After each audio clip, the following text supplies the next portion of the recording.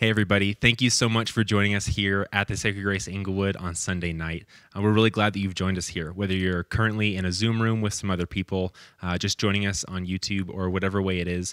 We hope that tonight's service is a blessing and a rhythm for you, your family, and your roommates. So sit back on your couch or wherever you are, and thanks for being here.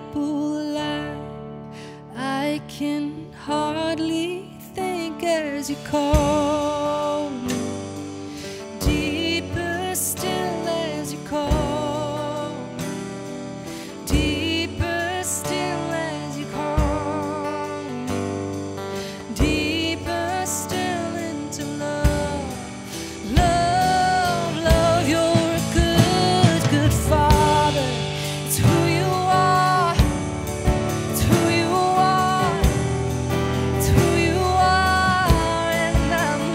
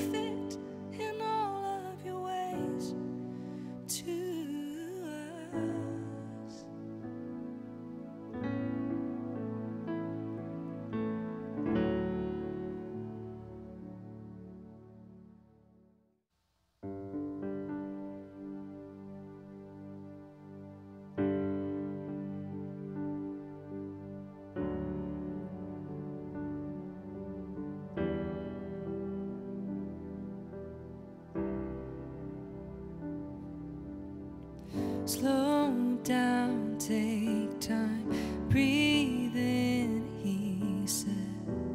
He'd reveal what's to come. The thoughts in his mind, always higher than mine, and he'll reveal all to come. Take courage, my heart, stay steadfast, my soul. He's in the waiting, he's in the waiting. Hold on to your hope as your triumph unfolds. He's never failing, he's never failing.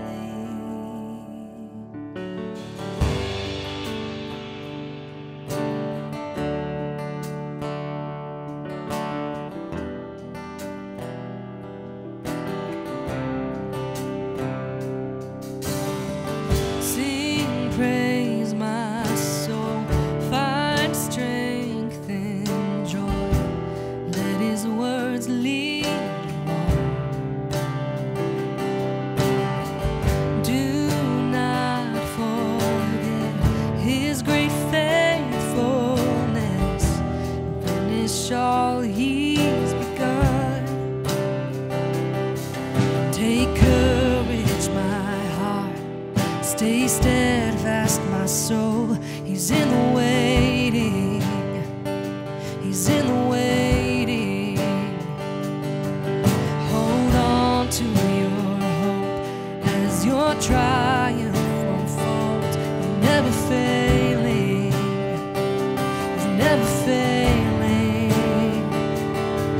Take courage, my heart, stay steadfast, my soul. He's in the waiting. Oh, hold on to your hope as your triumph unfolds. He's never failing, he's never failing.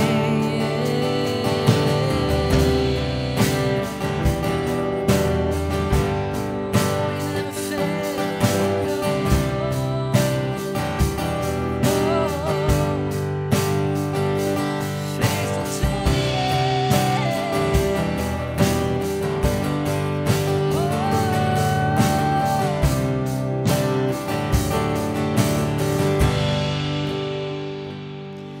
And you who hold the stars,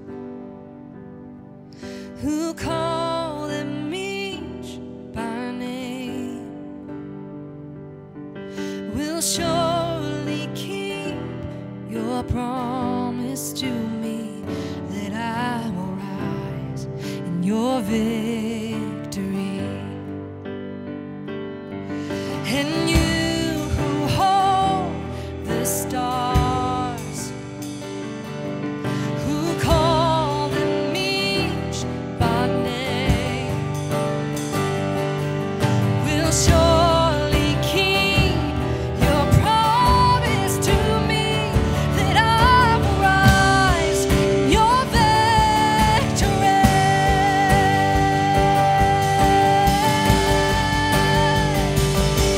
Take courage, my heart,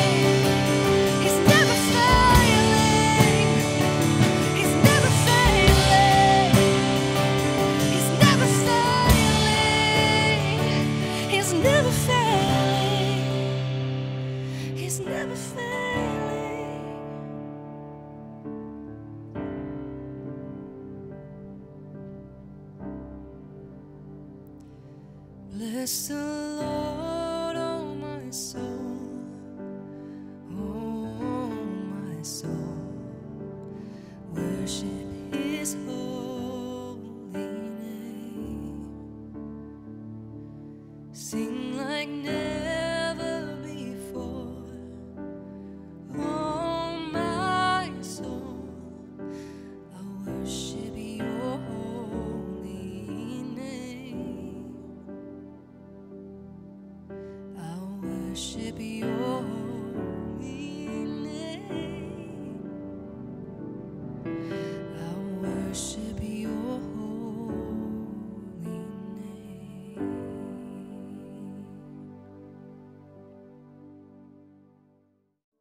Good evening.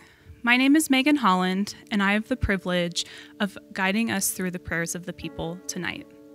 These prayers are new and old, borrowed and original, global and personal, petition and protest. Please join me in the prayers of the people. Our Father, loving Maker of heaven and earth, we come before You with a posture of gratitude for all You have created and all You are creating in, around, and through us. We open our hands and our hearts to what You have in store for us this moment, this day, this week. We thank You for Your love and mercy that gives us life. May the name of Jesus be blessed above all names. We love because You first loved us. We offer prayers tonight for the leadership of our country. We pray that our President, Donald Trump, would lead with wisdom, selflessness, and integrity, especially as he is making decisions and statements in regards to the coronavirus outbreak in our country. We pray that the women and men of our Congress would serve and sacrifice on behalf of their constituents as they consider how funding can be distributed to keep businesses and citizens from going under. We pray that our Supreme Court justices would rule with diligence, fairness, and kindness.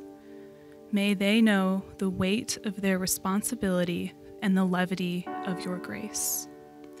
We pray for our parish, the city of Inglewood, for which we are taking spiritual and social responsibility. We pray for every business that awaits new orders and updates about their futures. We ask for a quick, smooth, and safe return to opening up our city and the wisdom for leaders and lawmakers to choose the right time. We pray for all who work in Inglewood and for their employers. We pray that You keep burnout and hopelessness at bay. We ask that You hold them up in their fatigue, grant them integrity in both public and private, and above all, sustain them with Your grace. May they be wise, kind, and gracious, cultivating love and generosity in this community. We pray for the mistreated in our parish, for those experiencing oppression and injustice on the basis of race, gender, and income. As we know, those who were oppressed pre-pandemic will only experience more oppression in the midst and wake of it. We pray against the spiritual and human systems, institutions, and laws that keep people down and hold people back. For the oppressed, we pray for justice. For the oppressor, we pray for repentance. We lament the mass confusion that misinformation about the virus, safety procedures, and government has caused. We pray against the aggressive and divisive language that is being used to incite fear and violence. We pray for unity, peace, and understanding and wisdom. Lord, have mercy. Christ, have mercy. We celebrate the resilience of our community in the face of uncertainty and loss. We thank You for the countless acts of kindness, love, and self-sacrifice that we are able to see everywhere. We thank You for the hope that comes from Your Spirit, a hope that never disappoints. We thank You, O Lord. We offer prayers for our friends and family, for our loved ones, those who have been given to us and to whom we have been given.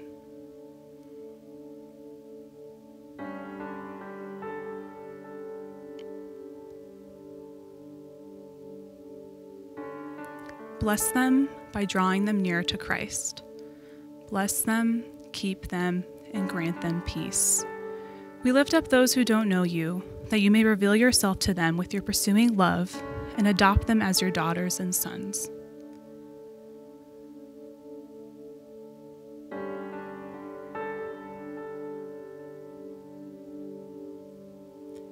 Draw them near to you, O Lord. Invite them into your family, just as you have invited us. And for those we know who face particular trials and tests this day,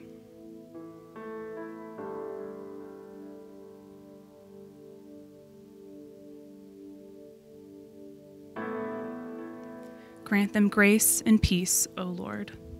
Satisfy them and free them from their troubles. Make us a people who move out towards our city, making disciples as you have commissioned us. Strip from us our complacency and apathy, which prevent us from joining you in establishing your kingdom and will in Inglewood as it is in heaven. Now with all your people on earth, we pray the prayer that Jesus taught those he called brothers and sisters and friends. Our Father, who art in heaven, hallowed be thy name. Thy kingdom come, thy will be done, on earth as it is in heaven.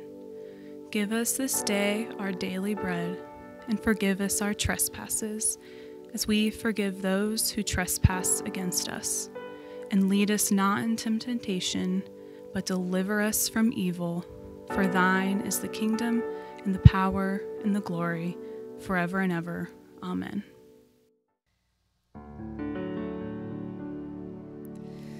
Praise God from whom all blessings flow. Praise him, all creatures here below. Praise him above the heavenly host. Praise Father, Son, and Holy Ghost.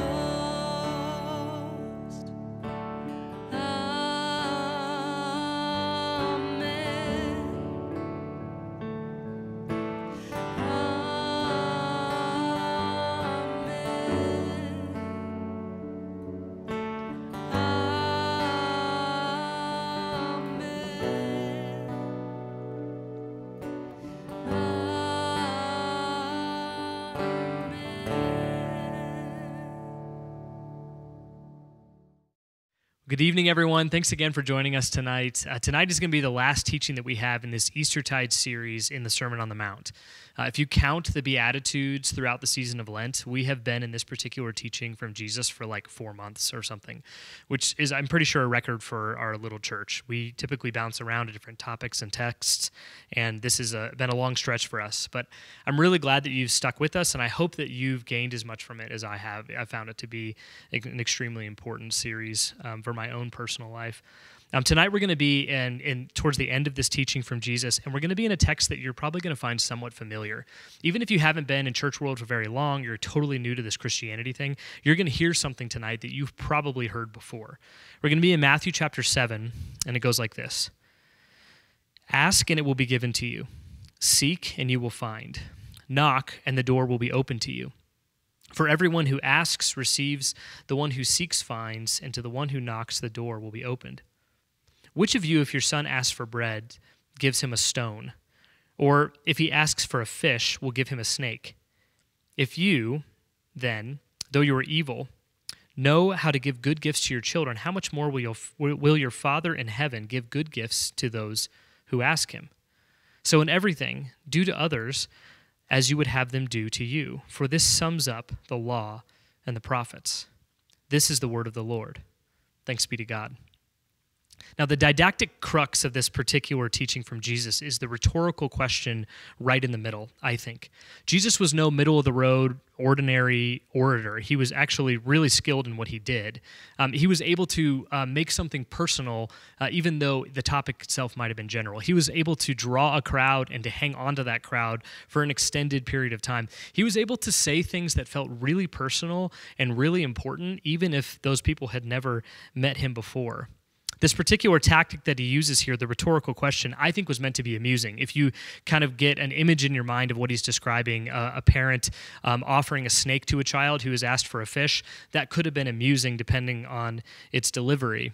And I think it adds an important amount of levity that might be missed due to the gravity of the rest of the passage. And it's one of the great examples of Jesus' incredible ability to teach. This question would have made its point to just about anybody. Even me, a fairly dense and rather immature father, can understand what this question means. But truth be told, if I was standing there that day and listening to Jesus teach, I might have been the idiot that raised my hand. If he says, "Who of you would give to your child a snake when they ask for a fish?" I might have been the guy who was like, actually, I would have done that. That would have been something that I would have found really, really funny, because I find it amusing to kind of pick on my kids, to troll my kids a little bit. And by a little bit, I mean a lot of it. In fact, I do it so often that at this point, when I say things to them, they typically look directly at another adult to see if whatever I've said is true, which means I have them exactly where I want them, frankly. This is going a little bit too far, though, because I think that now I've started to do this to other people's kids. Just the other day, we were eating dinner, and Mia kept coming up to the table and grabbing chips from in front of me and eating them out of a bowl. I was giving her a hard time as if this was unacceptable and these were my chips and she couldn't have any of them, which of course wasn't true. But her cousin got caught onto the idea and started to come up and eat food off of our table as well. And I instinctively, without thinking at all, lightly tapped her hand and looked at her deadpan and said, "Those are my chips. You can't have any of those." She looked at me incredulous and then immediately looked at her dad like, "Why have you not punched this guy yet?" Which I totally would have deserved. So I need to scale back on some of the snake instead of a fish sort of interaction with my kids. But even to a dense and immature father like myself, I can understand the question that Jesus is asking here. Even to this rhetorical question, I can understand that Jesus is making a point about a father giving good gifts to his children. A father, a parent, a father figure giving good gifts to their children when they want those things. You see, those gifts are for them, for their good. Even if they're those things are things that they want and maybe not things that they need, as long as they're good for that child or those things are benign, at least to that child, a father wants to give good gifts to their kids. Now, you may be like me, and that teaching itself, that idea about God might be a little bit foreign to you. I'm not sure where we got it in our head, but several people in our church, myself included, somewhere along the way picked up on this idea that God is some sort of distant dictator, not an intimate father who wants to give good gifts to his children. And unfortunately, that's affected the way that we live our lives. It's affected the way we treat other people. It's affected the way that we interact with God. It's affected the way we understand ourselves. I'm not sure where it came from, like I said, but in reality, this is the personality of God. And I think it's the first teaching that Jesus gives us in this really short text. The personality of God is to be a father who gives good gifts.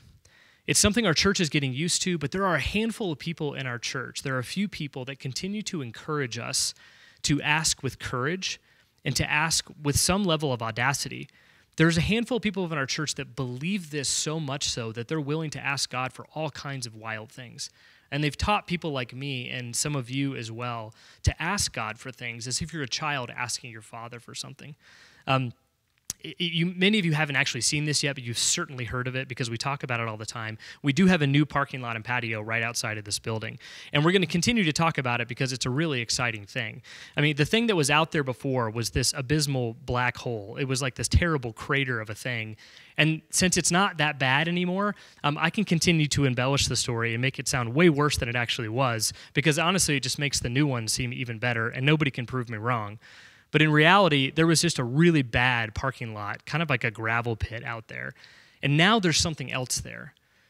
And many of you contributed to that project, and many of you gave financially and sacrificially to that. But what you may not know is that for a year leading up to that project, the parish pastors and our executive director would stand out in that lot every Wednesday, this terrible swamp with snakes and alligators. It was a horrible place. We'd stand there knee-deep in this muck, and we would ask God for a new lot. We kept asking him to give this good gift to us. And we did that for a few reasons. One, we believed that it was the best way to steward this building and this property, but we also believed that it could be a great gift to this community. Sometimes when the Father gives us good gifts, we get to continue to re-gift those and give those things to other people.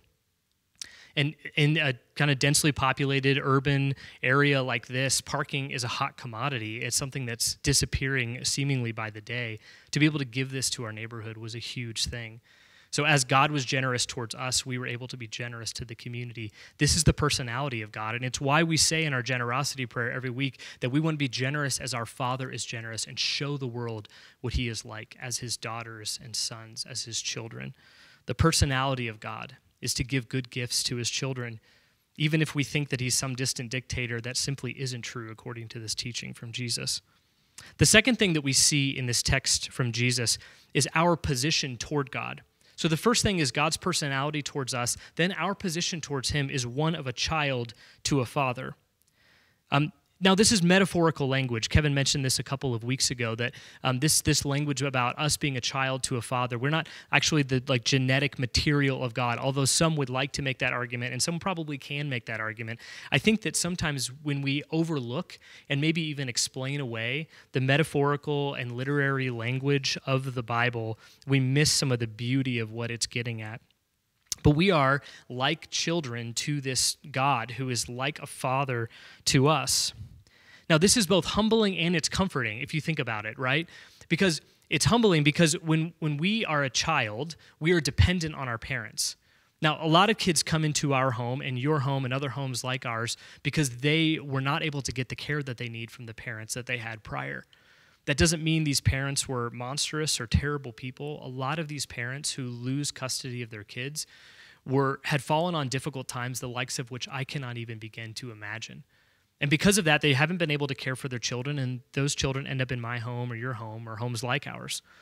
About a month before we launched this church, this little boy, he was a little over 1 year old, and his name was Carlos. He moved into our home with about an hour's notice. And he came with absolutely nothing. He was wearing a T-shirt and a diaper. He had a teddy bear, and he had a bottle with some questionable milk in it. And that was really all that he had. And our responsibility at the very moment of meeting him was to care for him and to give him the sort of gifts that caring parents would give to him, to give to him the kind of things, material or otherwise, that he needed in order to grow and to develop. That is the role of a parent to a child. The role of a child to a parent is like Carlos's role to us. There was nothing he could really do to provide for himself. It's a very humbling thing to think of yourself as somebody who doesn't have anything to contribute to your well-being or to contribute to what you have. God is the primary one who's responsible for caring for you. That's the comforting piece. It's humbling in one way, but it's comforting in another. Now, it doesn't mean that we wait for God to deliver groceries to our door or go get that job that we need to get or that kind of thing. What it means is that rather we partner with God in getting things done in our lives, but God is primarily responsible for that thing. And that means that God sees us in a deep, loving way, in a way that only a parent can see a child, in a way that it is hard to describe. Rob Reamer describes it like this: if you believed the things that God believes about you, it would revive your soul. And I believe that to be true, honestly. If you could start to get your mind and your heart around this idea of being a child of God, I think it can completely revolutionize your life, your faith, your relationships, pretty much everything. But to be a child of God is both humbling and comforting. This is our position toward God. This is the teaching of Jesus, that we are in fact in a situation wherein we are dependent upon God. Humbling and comforting as it may be, we are children of God. Lastly, in this teaching, we see this little bit about our posture towards other people. Now, this is referred to oftentimes as the golden rule, right? Like treat others as you would have them treat you. It's a well-known teaching. It's a well-known mantra. It's known among Christians, but it's also well-known among non-Christians. So Christian or people who aren't Christians, people who really have never darkened the door of a church or cracked a Bible, know a few things from the Sermon on the Mount. Turn the other cheek, love your enemy, treat others as you would have them treat you. Frankly, the things that are most difficult for Christians to actually accomplish are the very things that people tend to know about us, because they know that these are things that we are to aspire to and strive for, even if we fail in doing so. And so this golden rule is presented to us. But what Jesus says here could easily be missed if we're not careful with the context of the passage. If you think about everything that Jesus has said, it adds and sheds important light on what he means by the golden rule. You see, to love your neighbor as yourself, to love other people the way you would want them to love you or to treat you, is actually more of a posture than it is a task. We make interactions with people a task a lot of times, right? Like we think about, okay, this person's walking up to me, or I'm going to interact with this person later today. How am I going to approach them? And if we're honest, every time we approach a relationship or an interaction that way, it completely exhausts us. When we approach people as a task to accomplish, it's not only impossible, but it's terribly exhausting. Rather, when we present ourselves to every single person with the same consistent posture, the posture that God has instilled in us as his children, it changes every interaction that we have for the better. I want you to think just for a second about your neighbors, okay? Think about, and I mean your literal neighbors. Think about the people you share either a property line with or a wall with, okay? Imagine their faces, maybe their names. Imagine their situation, maybe the last interaction you had with them. Think about how you view them, how you understand them. Do they have more than you or less than you? Are they of the same race as you are or a different race? Are they of the same gender or a different gender? Are they older or younger? Do they have children or do they have pets? Do they live alone or with roommates? Are they like you in some ways? Are they unlike you in other ways?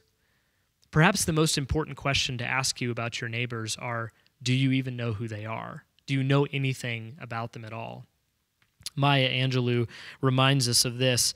It's very important to know your next door neighbor and the people down the street and the people in another race. And I think the reason why she says this is important to be reminded of is because until we know people, we can't go about the practice and the work of caring for them.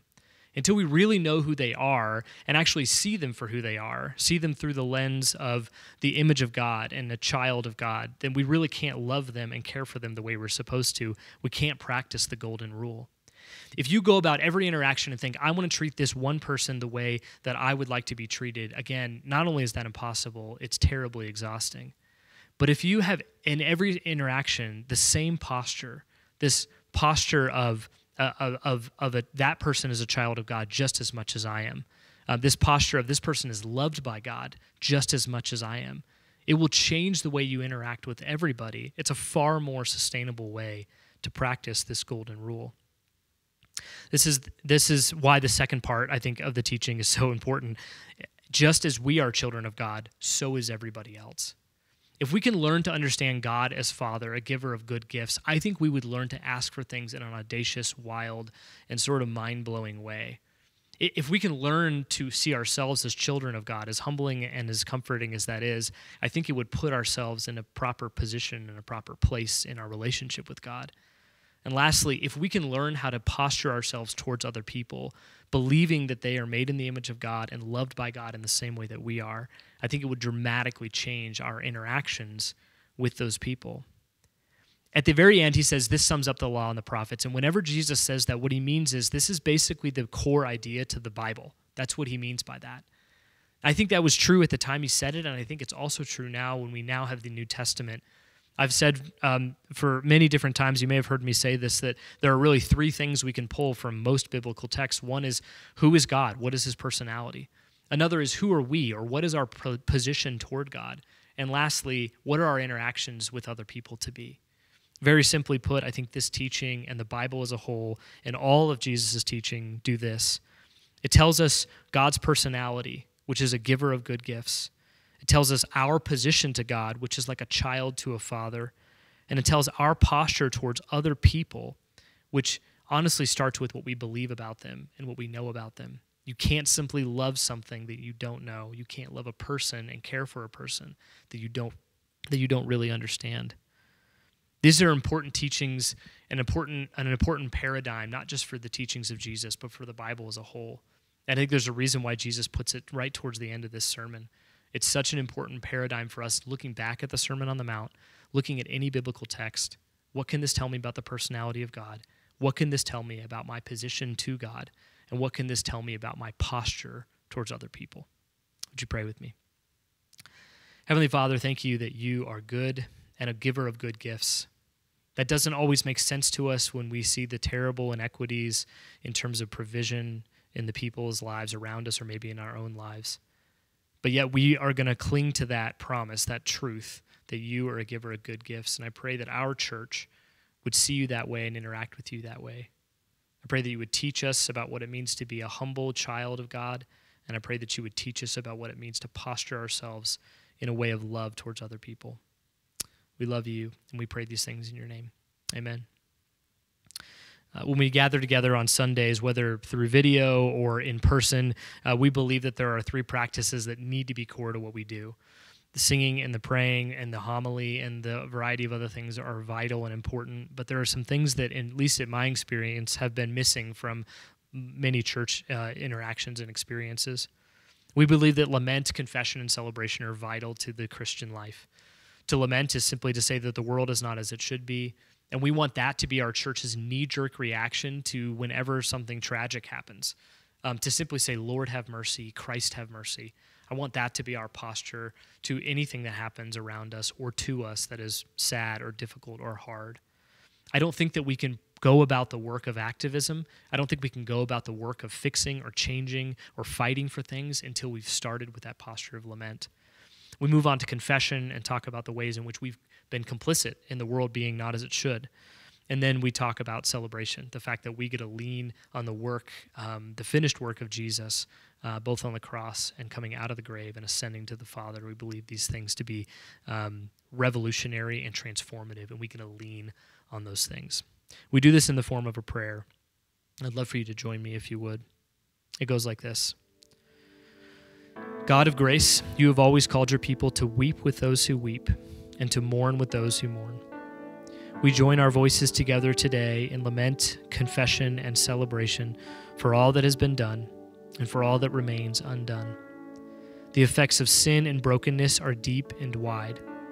Racism, sexism, abuse, pandemic, economic disparity, violence, slavery, and oppression of every kind. Take a couple of seconds to reflect on this question after hearing that list. Maybe discuss it among the people you're with. How have you recently observed the world or yourself to be incomplete, lacking, or broken?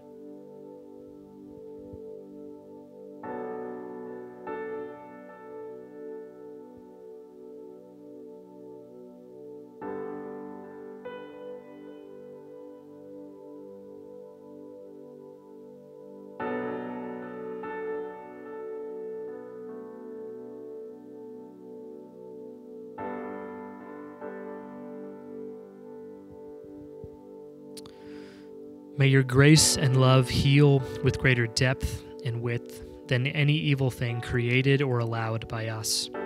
Lord, have mercy. Christ, have mercy. Most merciful God, we confess that we have sinned against you, our neighbors, friends, family, and strangers by what we have done and by what we have left undone. Take a few seconds to reflect on this question or maybe discuss it among yourselves. In what ways, internal or external, have you wronged another person, God, your environment, or yourself?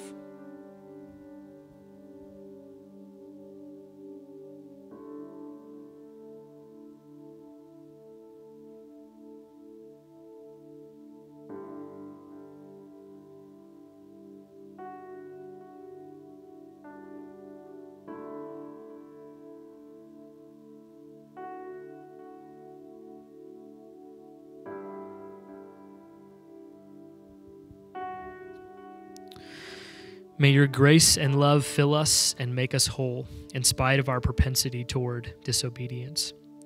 Lord, have mercy. Christ, have mercy.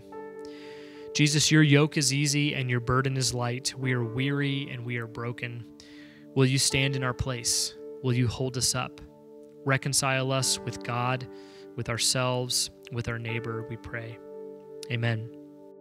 But we are not just left with lament and confession.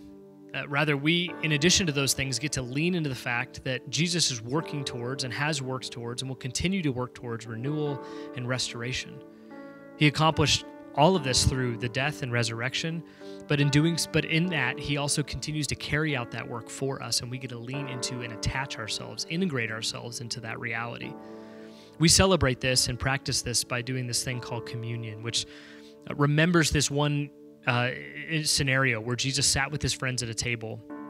And he took bread and he broke it, and he took wine and he poured it in a glass, and he extended those things to the people who were with him, his friends, his followers, some of whom would betray him and deny him and dissent against him. And even those people, he offered these things towards them and said, "This is my body, this is my blood." And in offering those things, he offers this invitation for us to be a part of the story, for them to be a part of the story. He extends this olive branch of peace. He extends himself, and in doing so says, unequivocally and without a doubt, "I love you." And as we practice this tonight, as you take the bread, as you take the wine, remember that Jesus loves you deeply and completely, and he showed you this through these elements. So if you take some bread or a cracker or something like that, hold it in your hand and consider it, and join me in this prayer. The Lord is here. His Spirit is with us.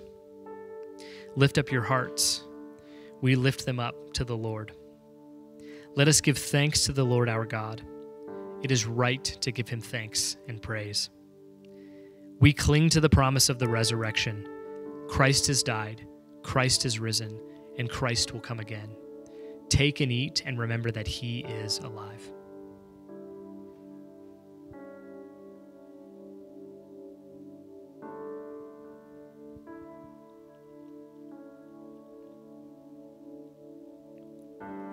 And now the cup. Jesus offered his blood for you, not just spilling it in crucifixion, but as it coursed yet again through his veins in resurrection and ascension. Raise your glass and join me in this prayer. We celebrate with courage all that you have done today, and we hold on to hope for all that you will do tomorrow. Glory be to the Father, and to the Son, and to the Holy Spirit, as it was in the beginning, and forever shall be, world without end. Amen. Let us drink in courageous celebration.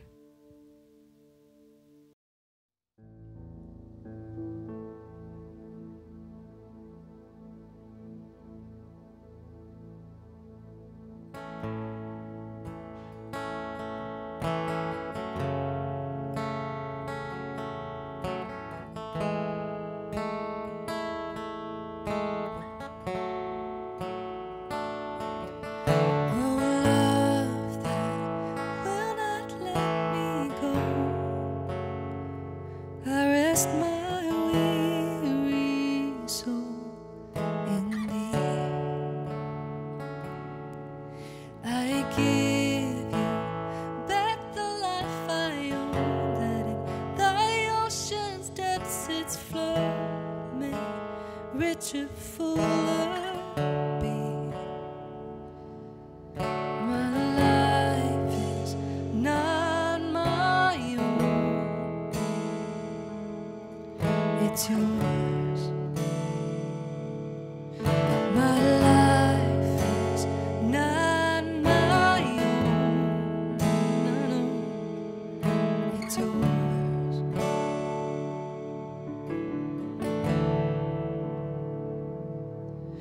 Oh, light that follows all my day, I yield my flickering torch to thee. My heart restores its borrowed ray, that in thy sunshine's blaze its day may brighter, fairer be. So light fire in my heart, and I'll burn for you.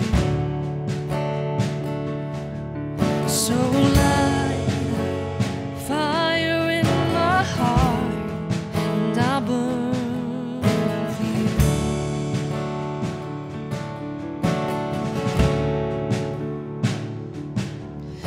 Oh, joy that seeks me through the pain, I cannot close my heart to thee.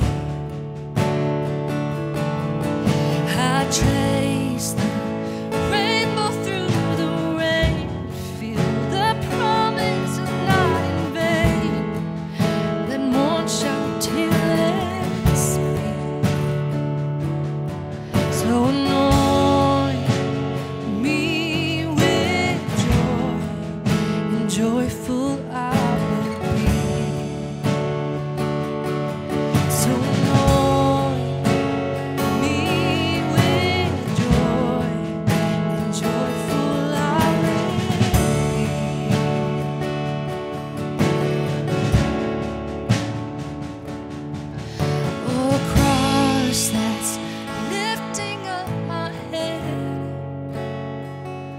dare not ask to fly from thee. I lay in dust life's glory dead, and from the ground there blossoms red. Life shall endless bleed. So we sing, holy, holy is the King of Kings.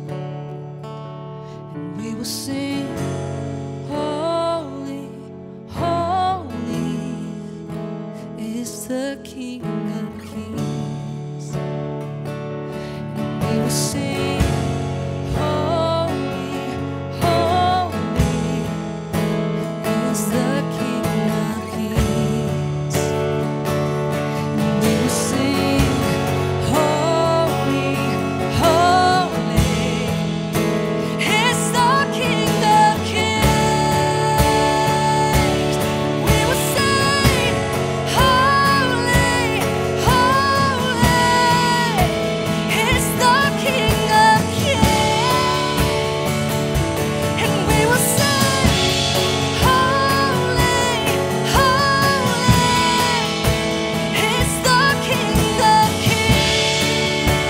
of Kings.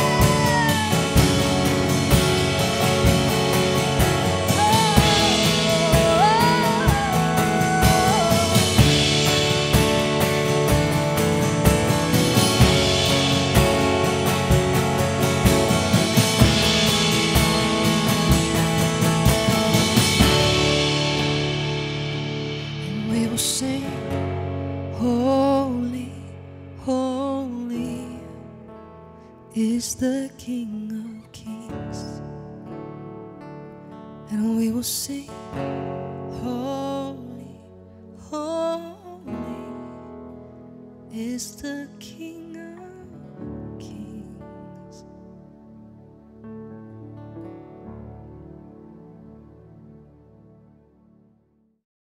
Hey, everybody. We really appreciate you guys joining us here tonight on a Sunday night at the Sacred Grace Inglewood. And I'd like to tell you just a few more things, some key info that you need to know before you go on your way this evening.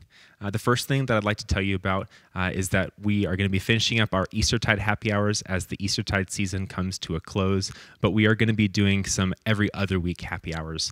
So just like we used to do when we did happy hours in the middle of the month, and then we did community dinners at the end of the month, we're going to be continuing that every other week rhythm by doing our happy hours over Zoom in a virtual way.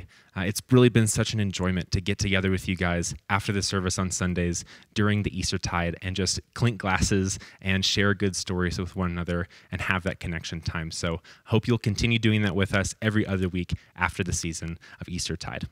I'd also like to let you know that you can get communion elements by going to tsgeng.org/communion. And that's the way where you can get the communion elements by driving up here, picking them up in a safe way, and then taking them home with you. Just another way that we can stay connected and hopefully an easier way for you to participate in communion with us on a Sunday evening.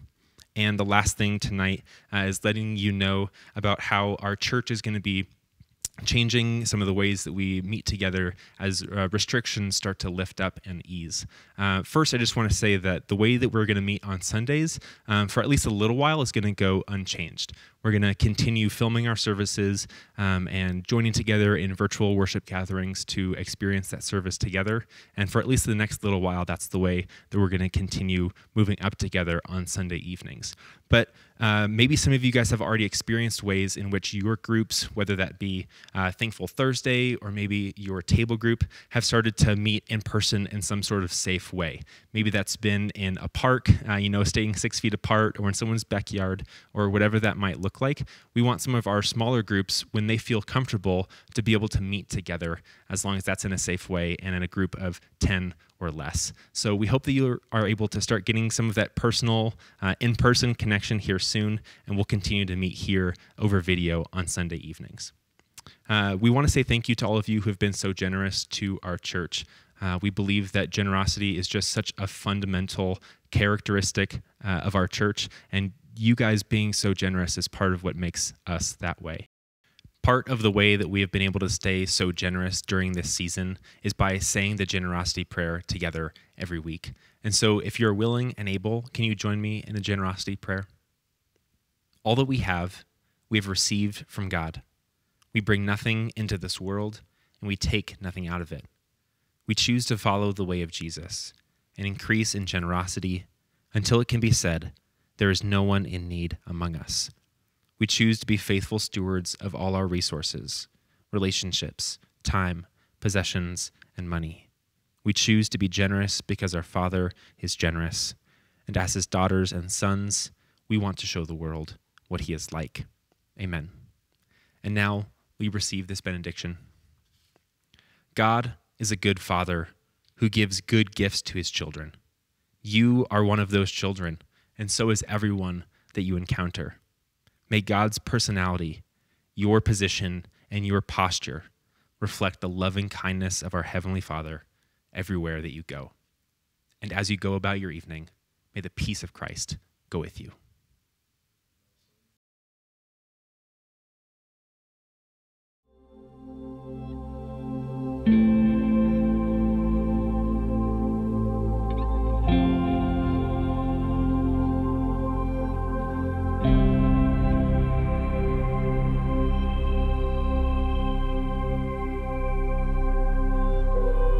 Thank you.